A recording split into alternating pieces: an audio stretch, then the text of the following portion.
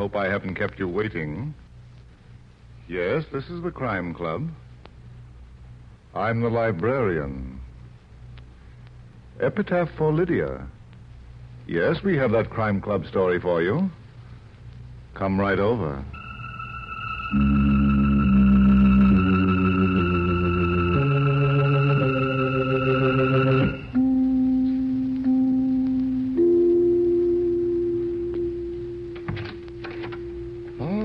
You're here. Good. Take the easy chair by the window. Comfortable? The book is on this shelf. Here it is. Epitaph for Lydia by Virginia Ruth. The exciting story of a missing person who was found by death. Let's look at it under the reading lamp. It is late evening in San Francisco, and in the spacious living room of an impressive house on Lombard Street, a party is in full swing. A tall, keen-eyed man, bored by the noisy music and the chattering people, retreats to the comparative quiet of an adjoining room. Attracted by several modernistic paintings on the wall, he steps over to one for a closer look. Do you like it? Huh? You're Michael Dundas, the detective, aren't you? Well, I'm really an architect, but You were pointed out to me when you came in. Oh? I'm Lydia Courtney. You don't know me. Well, no, but... Do you like modernistic art? If it's art, yes. Well, but most of the moderns look like exercises in children's finger painting. This one, for instance... Rooftops at sunset. Yes, at least that's what the artist calls it. To me, it looks like a hangover at sunrise. Now, there's one over here. There's possibilities. Ah, here it is. Just a simple study of some sand dunes. Why, what's the matter, Miss Courtney? I'm afraid I don't feel very well. Can I get you anything? No, I'll be all right. It's just that... That's a horrible picture. Miss Courtney, I think you'd better sit down. Right over here on the sofa. No, I'll be all right. Really, I'm feeling much better now. Fine.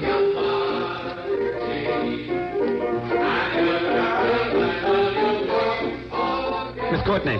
Margie. Oh. Miss Courtney. Oh, I knew she'd faint. Lucky I grabbed her before she fell. Now, onto the sofa. There we are. Lydia, aren't you going to...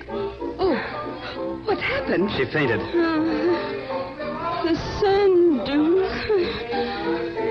Many a one for him shall mourn, but none shall know.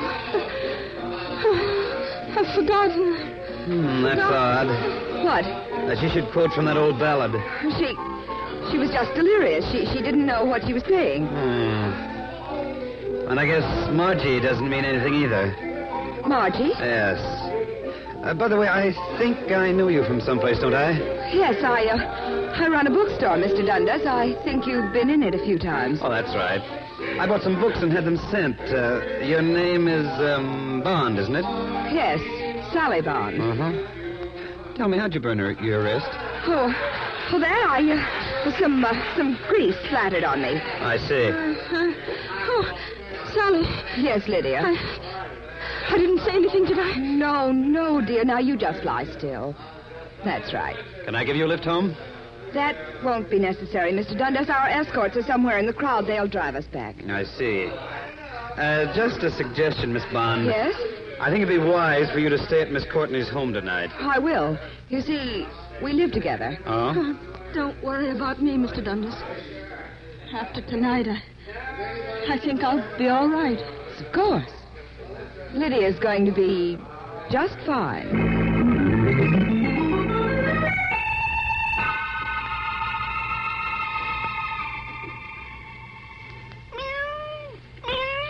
I guess you're right, my little puzzles seem to pursue me, don't they? I go to a party for relaxation, and up bounces a prettier problems I've come across in years. A painting, a song, a woman who faints, and that poetry she quoted. Oh, am I boring you? I get it. That look in your eyes. L'amour. Time for a rendezvous there. Oh, but it's 1:30 in the morning. Okay. Stop pawing your whiskers, you Rouet. I'll let you out. Come on. Up we go. Margie, I'm always thinking of you, Margie.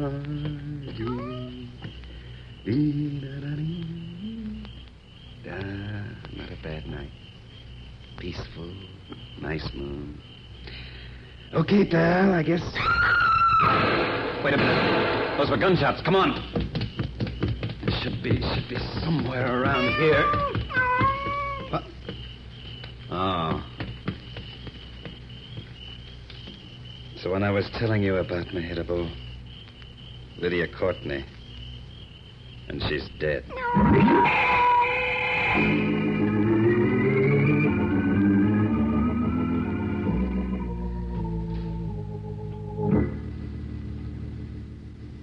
But, Inspector, that's all I know. That's the whole story. Can't be. Doesn't make sense, Mike. It's crazy. Mm-hmm. Crazy, but true. Oh. Did your boys find anything that might help? No. Say, what do you think Lydia Courtney was doing around here? I think she was on her way to see me. Mm-hmm. You see, when she spoke to me at the party, I had the feeling she wanted to talk to me about something that worried her. Yeah? Then she fainted, and when she came to, the time for opening up had passed. Sally Bond was around. Anybody else? No, their escort, Sally's brother Bill, and a fellow named Jay Stanton were among the crowd in the living room. I was introduced to them before I left. I see. Well, we'll check them all. And we'll begin with Sally Bond.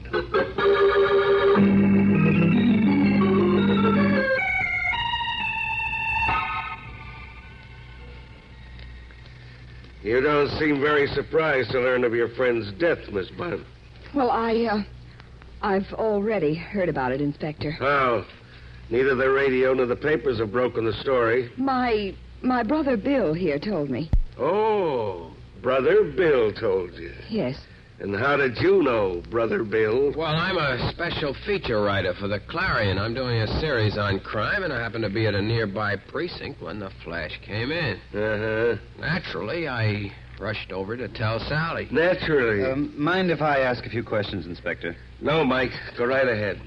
Sally, what time did you and Lydia get home last night? About 12. I thought you were going to keep your eye on her. Well, I was upset. I took a sleeping pill and gave one to Lydia.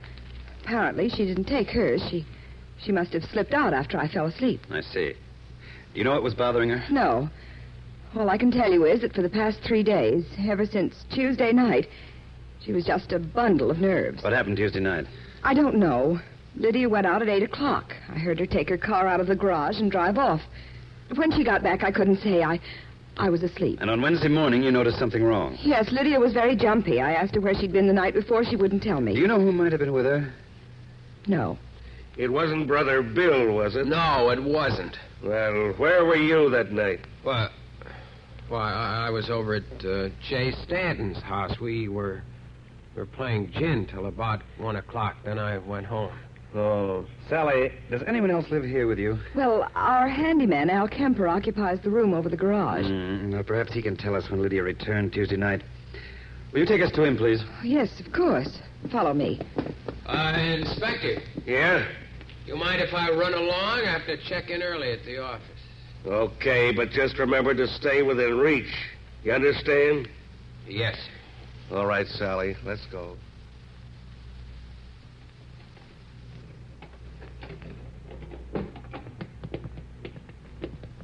Is this Lydia's car, Sally? Yes, Mr. Dundas. How about calling the handyman? Certainly. Al! Oh, Al! He may still be asleep. Excuse me, I'll run up and get him. Inspector, Yeah? take a look at the bumper and the front fender. They've both been straightened, and the fender's been painted quite recently. Inspector! Yes? Al Kemper is gone.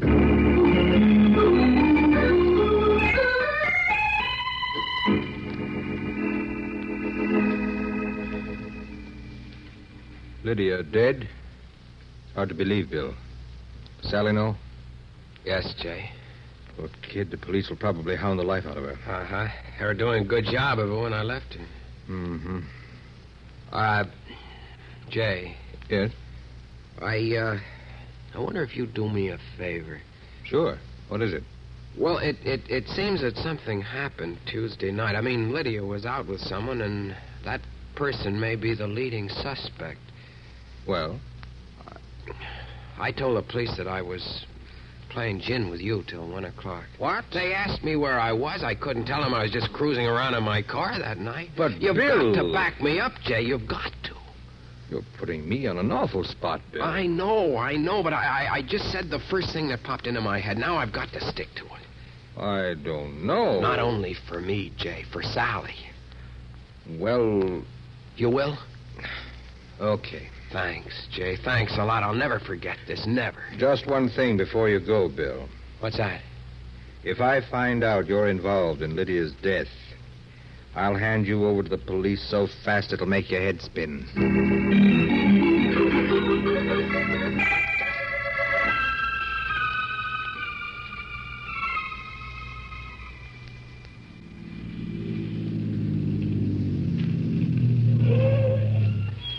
Well, here we are, Inspector. Yeah. Say, this is quite a house Stanton's got, Mike. Looks like it's all glass. Practically. Rather an extreme functional design. Plenty of light and air. A regular goldfish bowl. Yes? Oh, hello, Dennis. Come in. Thanks. Stanton, this is Inspector Prevost of the police. How do you do? How are you? I've been rather expecting you. Yeah? How's that? Bill Bond called me a little while ago. He told me of Lydia's death. Oh, he did, eh? I wonder if there's anyone he hasn't told. Well, I was a very close friend of Lydia's, as well as her attorney. I guess he thought I should know. Uh-huh. Stanton, we've been told by Sally Bond that Lydia had been acting queerly lately. Do you know why? No. We all commented on it, but she wouldn't tell anyone what was bothering her. I see. By the way, Stanton, where were you last Tuesday night? Oh, right here. Bill dropped in early in the evening, and we talked, played cards. He left about, 1 o'clock. Mm-hmm. Stanton, did Lydia make a will? Yes. Would you like to see it? You mean you have it with you? Well, not exactly. It's in my safe. You see, this is my office as well as my home. Oh, well, you probably remember the contents of the will. Tell me, who benefits by Lydia's death? Well, outside of certain small bequeaths, where the bulk of the estate goes to Sally Bond.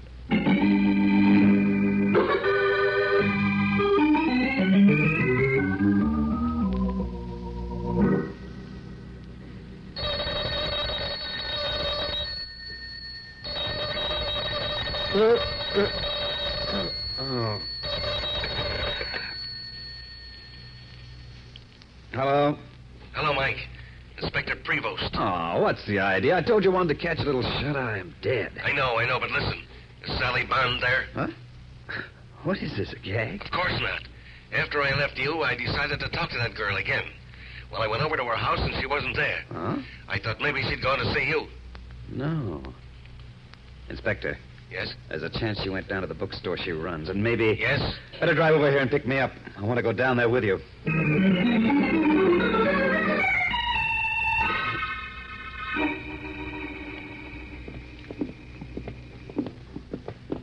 That's funny, Mike. The door to the store is open and yet nobody's here. Listen, wait. What was that? Quick, Inspector. The door behind the desk. Right.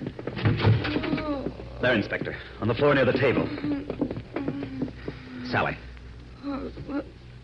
Oh, Mr. Dundas, Inspector. Take it easy, kid. Oh, my head. What happened, Sally? I came down to the store. I'd just taken off my hat when I heard a noise in the stockroom. Yes. I opened the door. Someone standing behind it hit me over the head. That's all I can remember. I see. Probably got in through the rear window. Sally, why did you come down here? Well, on Wednesday, Lydia gave me a sealed envelope. She didn't tell me what was in it. All she said was that I should keep it for her down here. Mm-hmm. If anything happened to her, I was to open it and read what was inside.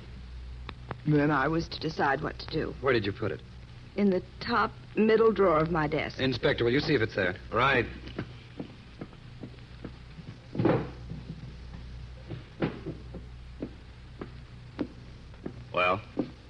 It's gone, Mike.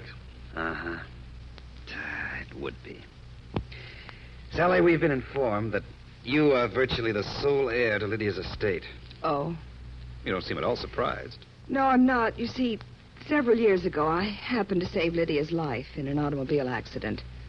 Well, Lydia was very grateful. She wanted me to give up my job and come to live with her. Mm-hmm.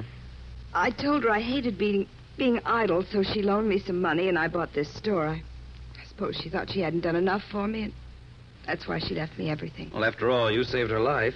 One other thing. Yes? That burn on your wrist. You said some grease splattered on it. But it'd hardly have happened like that. It's in one solid area, not spotted. You're right. On Wednesday morning at breakfast, Lydia was reading the newspaper. Just when I was handing her some coffee, she gave a start and jostled my hand. The coffee spilled on my wrist. Huh? You say she was reading the paper? Yes. Is that paper still in the house? Probably. We usually let them accumulate for a week before throwing them out. Come on, Inspector. I think this is the break we've been waiting for.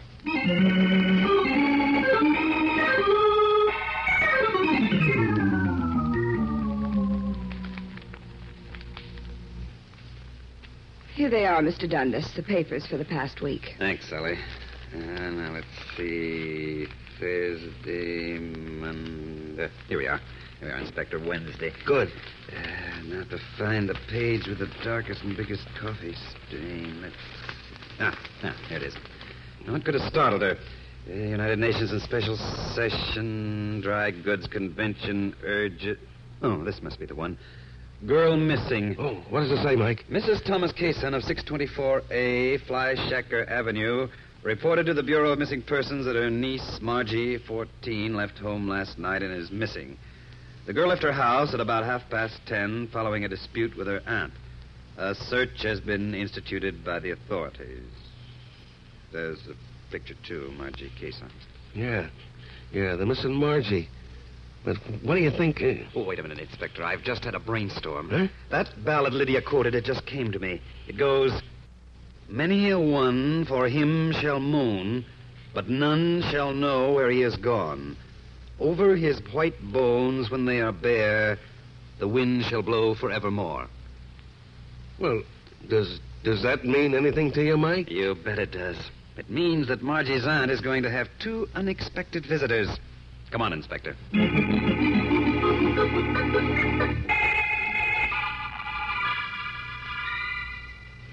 Why don't you two guys beat it? Go on, let me alone. But, Mrs. Kaysen, we want to talk to you about your missing niece, Margie. Margie? She ain't missing. Go on, get out of here. I don't think she knows what she's talking about, Mike. Maybe she does, and maybe... Wait a minute. Get a load of the stock of liquor on that table. Yeah, scotch, rye, bourbon. That stuff must have cost a small fortune. Uh-huh. And where did she get the money for it? This place makes Tobacco Road look like the Waldorf. Inspector. Yeah? Take a look at that purse she's holding. It's just bulging. Yeah. Mrs. Kaysen, may I look at your pocketbook? No. I shall let you look at it. Because I want to look inside. Hey, give me that purse. I thought so. It's stuffed with bills and big ones at that. Must be about $1,000 here. Yeah, that's right. Okay, Mrs. Kaysen, where'd you get it? Come on, talk. Someone sent it to me. Who? I don't know. It came in the mail Thursday with a letter. Have you still got the letter? No, I tore it up and threw it away. Do you remember what the letter said? Yeah. It said I shouldn't worry about my niece. And if I didn't ask questions, I could keep the money. Oh, so you were smeared with some dough and you called off the search, huh? So what? The kid was nothing but a little tramp anyway. Why, you dirty... Easy, Inspector. Miss Kaysen, where do you think Margie was going when she ran away? Probably to her friend Betty's. It's the way she always went when we had a fight. I see. And she never reached her friend's house, did she? No. Where does Betty live? Over at 2142 Wawona Avenue, near the beach. There's a vacant sand lot on that block. Inspector, we've got a job to do. A job of digging.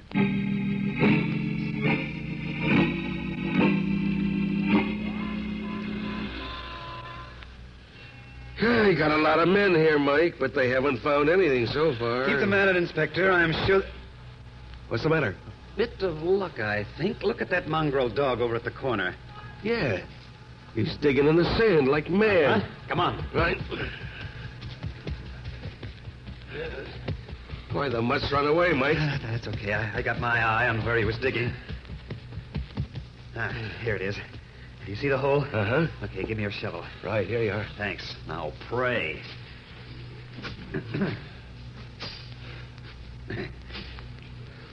Maybe it was only a bone the mutt was after. Maybe. Do you want me to take over, Mike? No. Guess I can. Inspector, look.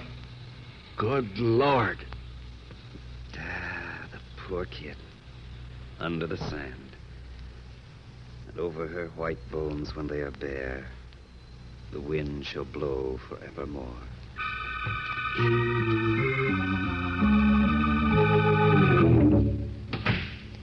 Did you get the coroner's report on Margie, Inspector? Yeah, Mike, it was just as you figured. The kid was dead before she was buried. Uh-huh. It's fairly easy now to reconstruct what happened. It is? Not for me. Well, the only conclusion which fits all the facts is that Lydia's car hit Margie and killed her. Terrified, Lydia and whoever was with her buried the body in the sand. Well, why? After all, it certainly wasn't deliberate. It wasn't murder. True, but a conviction on at least a reckless driving charge is fairly probable. Okay, go on. Well, Lydia couldn't stand what she'd done. That's why she gave that sealed envelope to Sally. Probably contained a full account of what happened. Kind of a confession to lighten her guilt, huh? Yes. By the way, how did the killer know about it? Probably through Lydia herself. Lydia? Yes. She must have tried to forestall her murder by threatening the killer with disclosure by means of the envelope. But the killer was desperate and made sure Lydia would never talk. Exactly. Just a minute. Hello? Inspector Prevost speaking. What? Uh-huh. Uh-huh. He has, eh? Why, of course. Certainly. Bring him down right away. Mike, a couple of the boys just picked up the handyman, Al Kemper. They did? Yeah, and get this. One of the men recognized him as an old con with a record as long as your arm.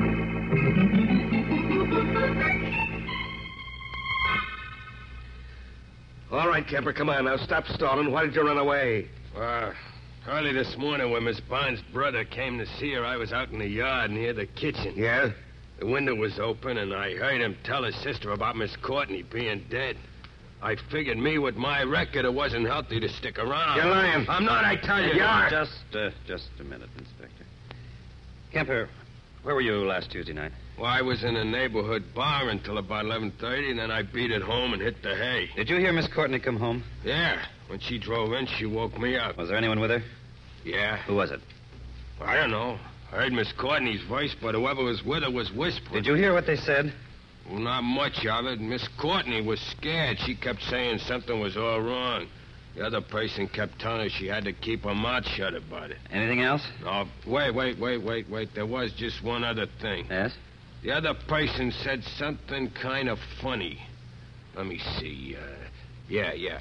I could never stand it. Never. I'd go insane in a month. That's just what was said. Oh, not very much to go on, is there, Mike? On the contrary, Inspector. I think it's the key to the whole case. The key? Yes. Get Sally Senton and Bill down here right away. What for? I'm going to trap the murderer.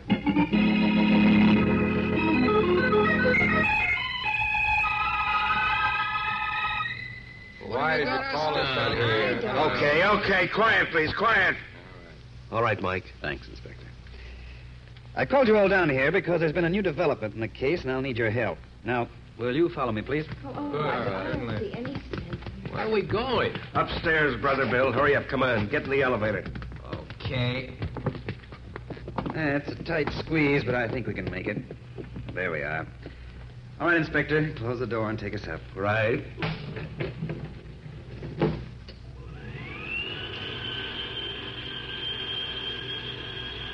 You all right, Sally? Yes, Jay.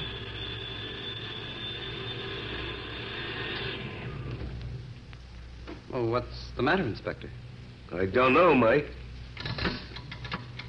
Funny. We seem to be stuck. That's a fine how do you do, between floors, too. Keep your shirt on, Brother Bill. That's funny. It won't start. Now, don't worry, folks. We'll probably get going in a minute.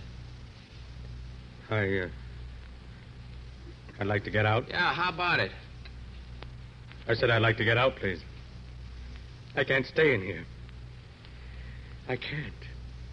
Please. You don't understand. You don't understand! I'm afraid I do, Stanton. You murdered Lydia, didn't you? Yes. Yes. I killed her. I killed her. I killed her. All right, Inspector. You can take us down now.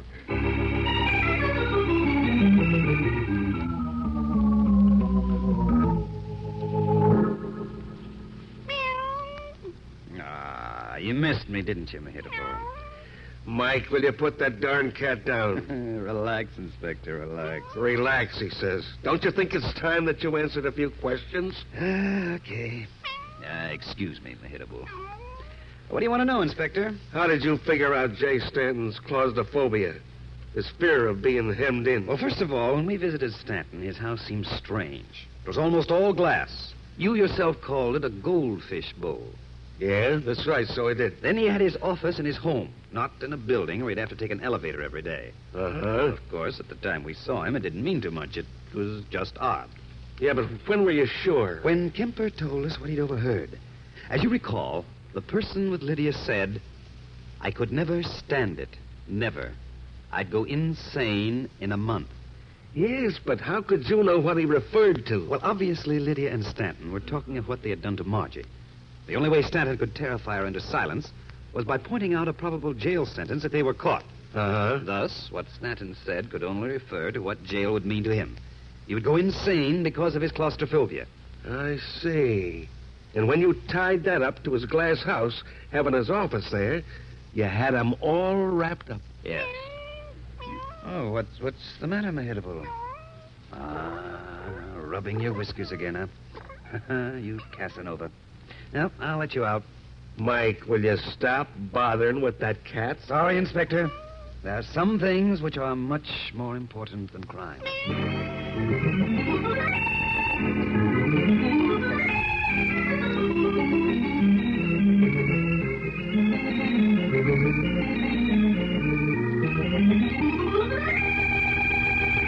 And so closes tonight's Crime Club book, Epitaph for Lydia, based on a story by Virginia Rath. James Erthine did the radio adaptation. Roger Bauer produced and directed. Sidney Smith played Mike. Jack McBride was the inspector. Julie Stevens was Sally. Ted Osborne was heard as Jay. Mason Adams was Bill. Bryna Rayburn was Lydia. And Brad Barker was Mehitabel, the... I beg your pardon. Hello. I hope I haven't kept you waiting. Yes, this is the Crime Club. I'm the librarian. Yes, come over a week from tonight. Good. We have the exciting story of a crown that rested easily on the head of death. It's called The Corpse Wore a Wig by George Bagby. In the meantime? Well, in the meantime, there is a new Crime Club book available this week and every week at bookstores everywhere. Yes, it's available now. Fine. And we'll look for you next week.